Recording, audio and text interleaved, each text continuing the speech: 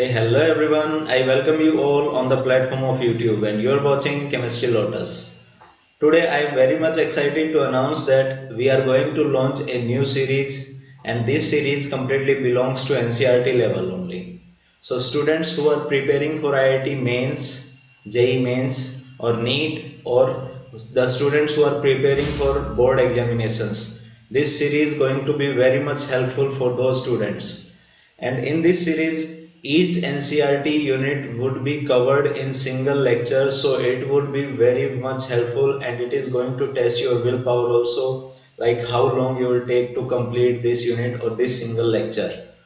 Okay students, let's begin with first unit, solid state. Solid state completely on the basis of NCERT level only. So students, as you know, our channel is in its nascent state, so please do subscribe us and share this video as much as possible. Now let's get right back to the video.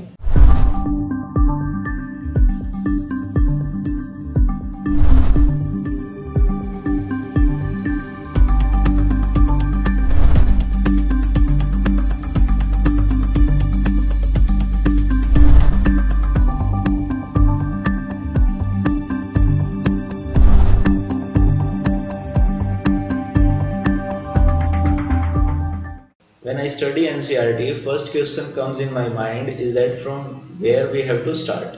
The answer is that from extremely left corner there is a table of content. From that table we have to start, guys. So let's begin with that. And NCERT named it as after studying this unit you will be able to. So this is the extreme left corner from where we have to start, guys. After studying this unit you will be able to. Basically this is the list of content, nothing another. It is the list of content. So list of content, what we are going to study in this chapter, basically this box tells about that one. So our first part is describe general characteristics of solid state. Describe general characteristics of solid state.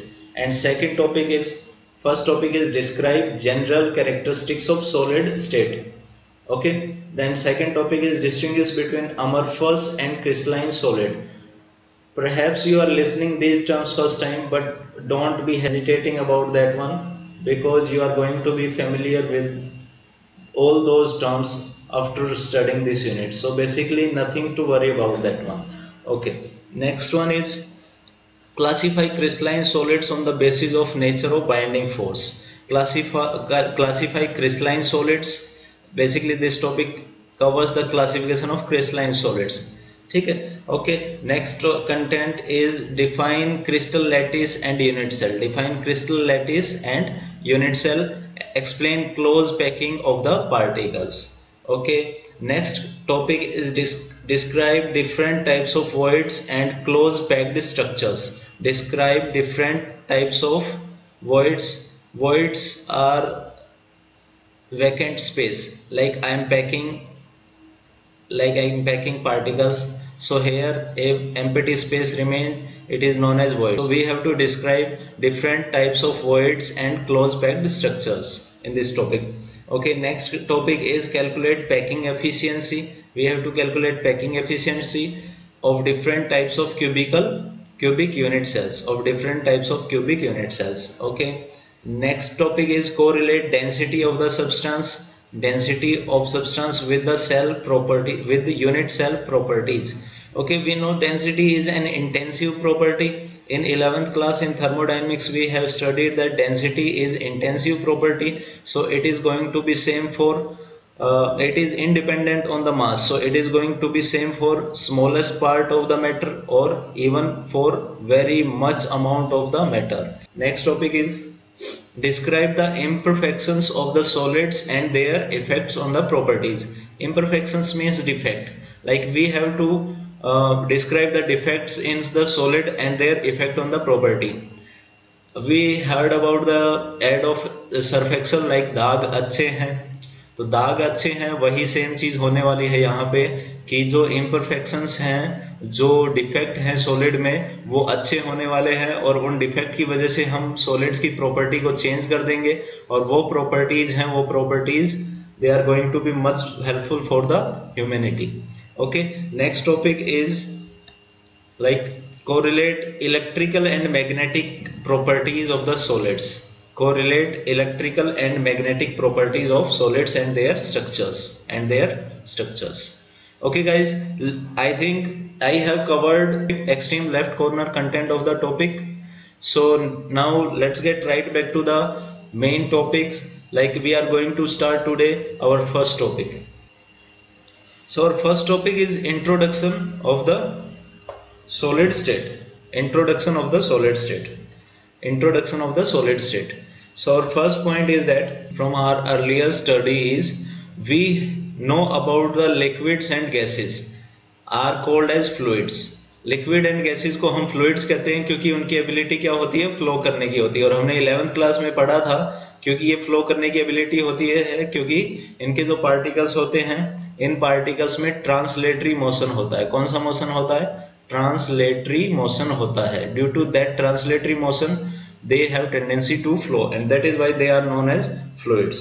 Okay, next point is the fluidity in both of these states is due to the fact that the molecules are free to move about.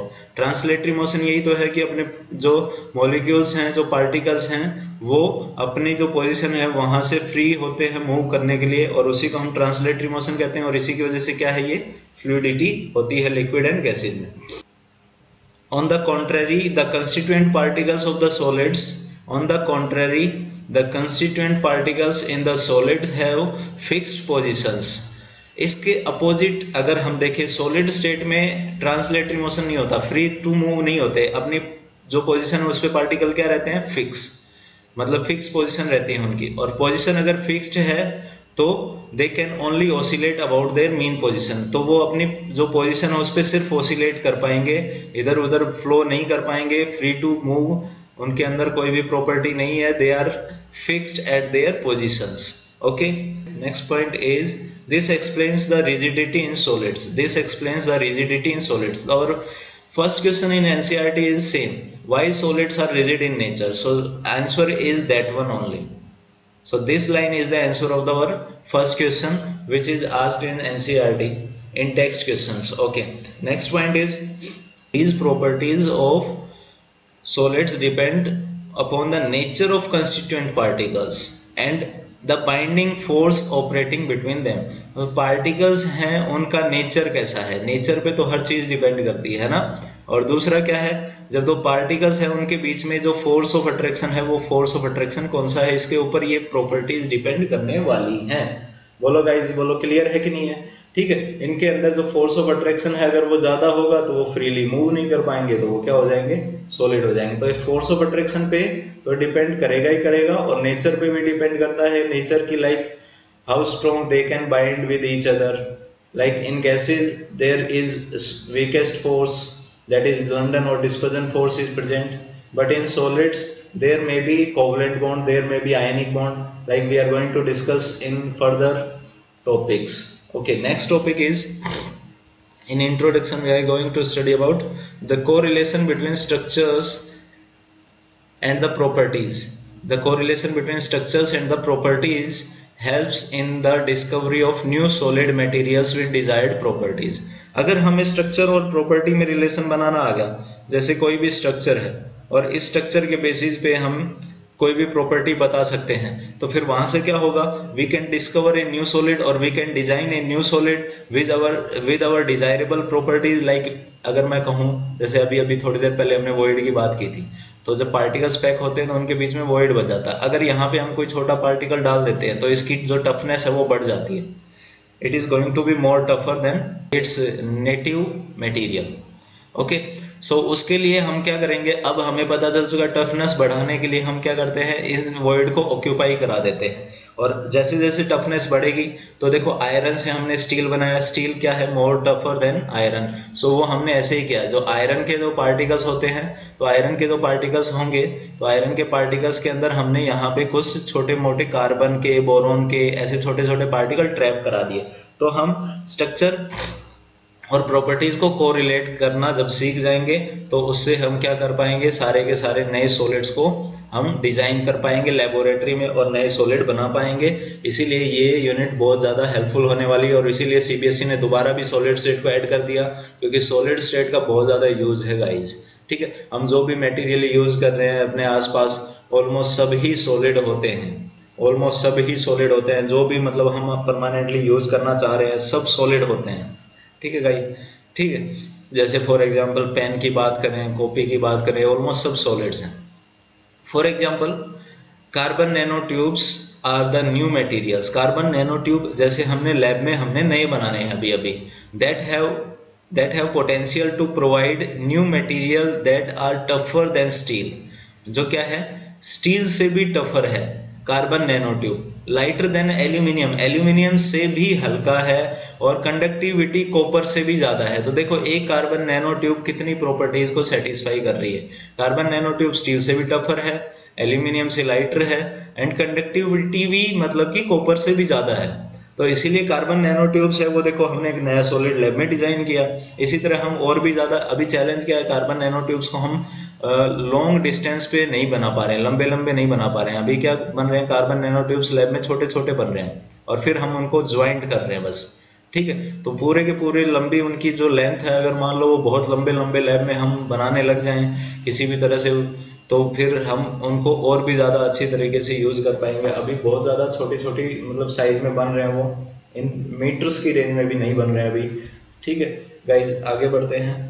Such materials may play an expanding role in the future development of science and society। और ऐसे material अगर हमें मिल जाएं जो super conductor हो जाए या कुछ भी और भी जो प्रॉपर्टीज हैं, ठीक है, हम डिजाइन कर ले तो फिर वो कितने ज्यादा हेल्पफुल होने वाले हैं गाइज, वो तो हम सबको ही पता है। Some of other materials which are expected to play an important role in future at high temperature superconductors। High temperature super, low temperature super conductor तो है लेकिन वो माइनस में है, माइनस के टेम्परेचर में सुपर कंडक्टर है। तो हमें रूम टेम्परेचर पे सुपर कंडक्टर चाहिए ताकि हम उसको हर जगह पे लगा सकें। और सुपर कंडक्टर अगर मान लो रूम टेम्परेचर पे बन गया तो हमारी बहुत सारी प्रॉब्लम सोल्व हो जाएंगी। सुपर कंडक्टर एक बहुत बड़ा टॉपिक है। जिस भी कंट्री ने रूम टेम्परेचर पे सुपर कंडक्टर डिस्कवर कर दिया वो कंट्री सबसे बड़ी सुपर पावर बन जाएगा एक ही दिन में। ठीक है, जिस दिन सुपर कंडक्टर डिस्कवर हो गया उससे अगले दिन ही वो कंट्री सबसे बड़ी सुपर पावर हो जाएगा रूम टेम्परेचर में। Magnetic materials, biodegradable polymer, biodegradable polymer भी सॉलिड होते हैं तो वो उनको पैकिंग के लिए भी हमें तो मतलब ऐसे मटेरियल डिजाइन करने हैं जो सस्ते भी हों और जो अच्छे भी हों। ठीक है, bio compliant solids for surgical implants.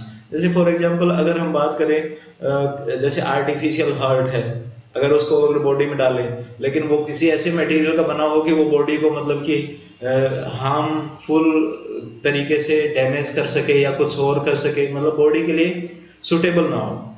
या इसी तरह से अगर ऐसा मटेरियल जो बॉडी के लिए सुटेबल हो तो उनको हम बोलते हैं बायो कंप्लायंट सॉलिड्स, जो बॉडी के लिए क्या हो, सुटेबल हो, नाजुक हो, सॉफ्ट हो, जो बॉडी के लिए बिल्कुल परफेक्ट हो। ठीक है गाइज, तो देखो कितनी बड़ी ज्यादा एप्लीकेशन है सॉलिड स्टेट की, इसीलिए फिर हम सॉलिड स्टेट पढ़ रहे हैं और सीबीएसई ने दोबारा सॉलिड स्टेट को इंट्रोड्यूस किया है। Thus the study of solid state becomes more important in present scenario। बहुत ज्यादा इंपॉर्टेंस है सॉलिड स्टेट की और इसीलिए सीबीएसई ने दोबारा ऐड कर दिया इसको। ठीक है, in this unit we shall discuss different possible arrangement of particles resulting in several types of structures. इस यूनिट में हम डिफरेंट पॉसिबल अरेंजमेंट का डिस्कशन करेंगे, several types of structures, different जो स्ट्रक्चर्स बनेंगे उनको डिस्कस करेंगे। Explore why different arrangement of structural units land different properties to the solid. Different arrangement के कारण डिफरेंट प्रॉपर्टीज कैसे हो रही हैं इसको भी हम एक्सप्लेन करना सीखेंगे। ठीक है guys, we will also learn how these properties get modified due to structural imperfections। हम structural imperfections मतलब स्ट्रक्चर में डिफेक्ट प्रोड्यूस करके इन प्रॉपर्टीज को कैसे मॉडिफाई कर सकते हैं। फॉर एग्जांपल अगर मैं बात करूं तो हमें पता है सेमीकंडक्टर, सेमीकंडक्टर वर्ड में आई होप सबने सुना होगा सेमीकंडक्टर। तो सेमीकंडक्टर वर्ड में अगर हम बात करें तो सेमीकंडक्टर में हम इम्प्योरिटीज ऐड करते हैं गाइस। क्या ऐड करते हैं? इम्प्योरिटीज ऐड करते हैं, और इम्प्योरिटीज के कारण ही जो हम सेमीकंडक्टर हैं उनको यूजफुल बना पा रहे हैं। हमें पता है, देखो हम जो फोन यूज कर रहे हैं, लैपटॉप यूज कर रहे हैं, कुछ भी यूज कर रहे हैं, उनमें सेमीकंडक्टर यूज हुआ, और वो सेमीकंडक्टर ना प्योर सेमीकंडक्टर नहीं है। प्योर सेमीकंडक्टर तो हमारे किसी काम के ही नहीं है। तो प्योर सेमीकंडक्टर के अंदर हमने कुछ इम्प्योरिटी डाली है, और उन इम्प्योरिटी के कारण जो नया सेमीकंडक्टर बना है वो सेमीकंडक्टर ही एक्चुअली यूज हो रहा है हर गैजेट में, और वही हेल्पफुल है। तो हम इम्परफेक्शंस मतलब डिफेक्ट भी प्रोड्यूस करना सीखेंगे, और इन डिफेक्ट की वजह से कि प्रॉपर्टीज में क्या चेंज आ रहा है वो भी हम पढ़ेंगे इस यूनिट में गाइस। तो चलिए शुरू करते हैं अपने पहले टॉपिक से।